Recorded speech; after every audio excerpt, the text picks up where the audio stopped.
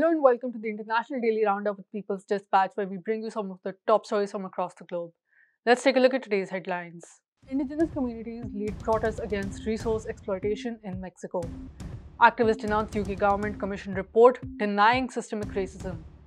Filipino police arrest 3 activists amid ongoing crackdown. And in our video section, we take a look at the anti-racism protests in solidarity with the Asian community in the US. Indigenous communities are fighting to protect natural water reserves in the Puebla region of Mexico. Since March 22nd, residents have been holding protests against the French-owned Bonafont company. As reported by La Jornada de Oriente, the company's actions have led to an acute scarcity of groundwater in the region. According to workers, the company has extracted over 1,400,000 liters of water from the Iztaccíhuatl volcano area every day for the past 25 years. Moreover, the demand for jugs and purification systems also grew by 30% after COVID was declared a health emergency. This meant that workers were forced to work for up to 3 shifts for 24 hours. Local residents have also claimed that the company is operating a clandestine well without authorization. They have demanded that the permit from the National Water Commission be displayed.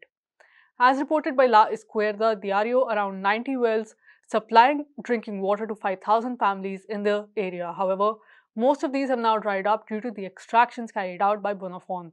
People have accused the company of not providing water to people even in conditions of drought. According to the National Water Commission, 83.27% of Mexico's territory was in some stage of drought during the first half of March. Hundreds of residents held sit-in demonstrations outside the Bonafont facilities in the Puebla region last week. 60% of them were women. The protest was successful in leading to stoppages in Bonafont's activities. Residents also reported that the water levels in the community wells rose within 3 days. The struggle also spread to other communities in the region. People are demanding that municipal and state authorities inspect the area. They have also demanded that the facilities be shut down. Communities have stated that their struggle will continue until these demands are met.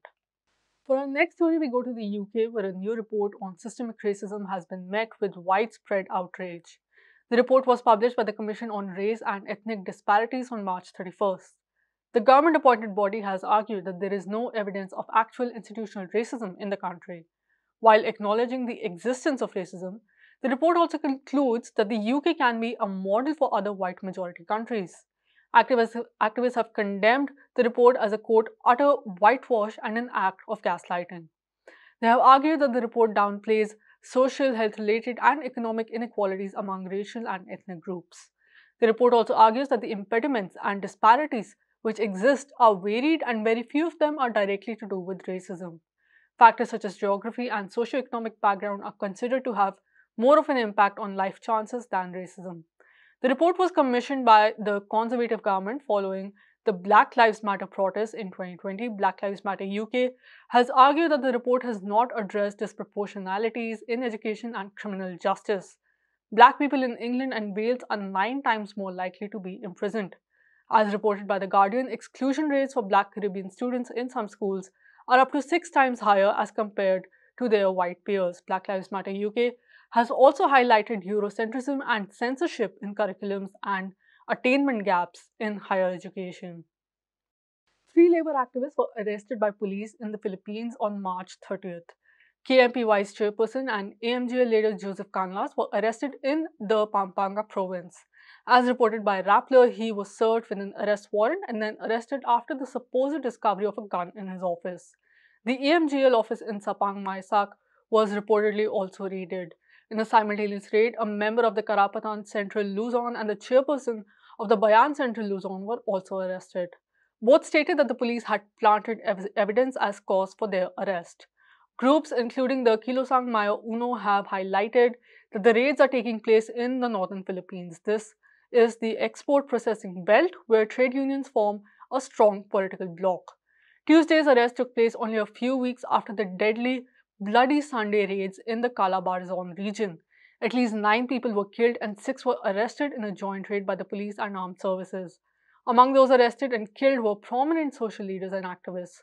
Police claimed that they had gone there to serve warrants for loose firearms and illegal possession of explosives. Reports of Philippines police falsifying evidence were also widely circulated in the aftermath of the so-called drug war campaign. Activists have also stated that the judiciary is being used by the government to crack down on dissent. This has taken the form of blanket search warrants being issued by the lower judiciary. This, coupled with the government's practice of red tagging, have led to fatal consequences for activists and indigenous communities in the Philippines.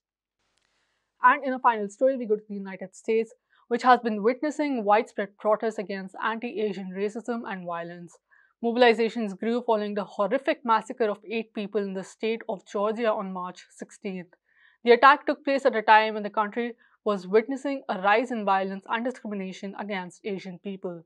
Nearly 3,800 hate incidents were reported to the Stop AAPI Hate Coalition between March 2020 and February 2021. Here is a video feature on the protests held this week.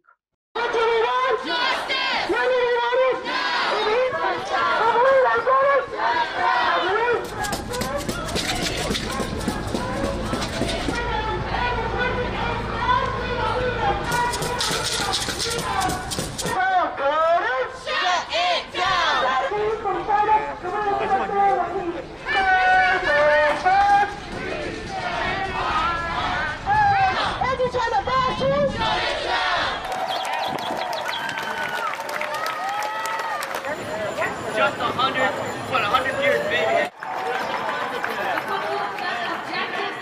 We are holding you close today.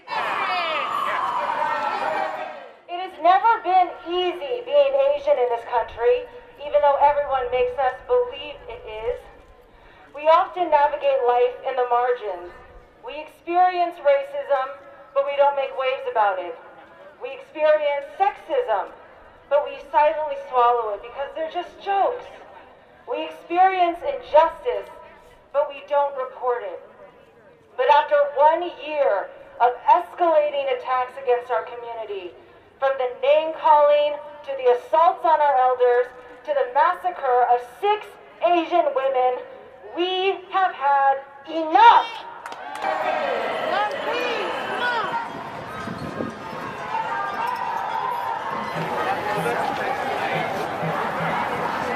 You go pull out your phone, start typing. The beauty.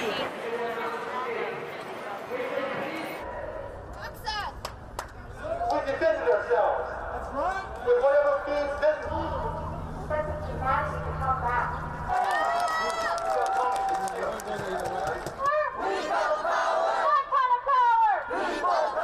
The main narrative that we're seeing in the media is that this is Donald Trump's fault, and that Donald Trump obviously blamed the coronavirus on China. He called it the China virus. He called it the Kung flu, all these horrible things. And that certainly stoked a lot of anti-Asian racism in the United States. Of course, none of these claims are true, but, to chalk it up just to this one thing is it's an incomplete picture.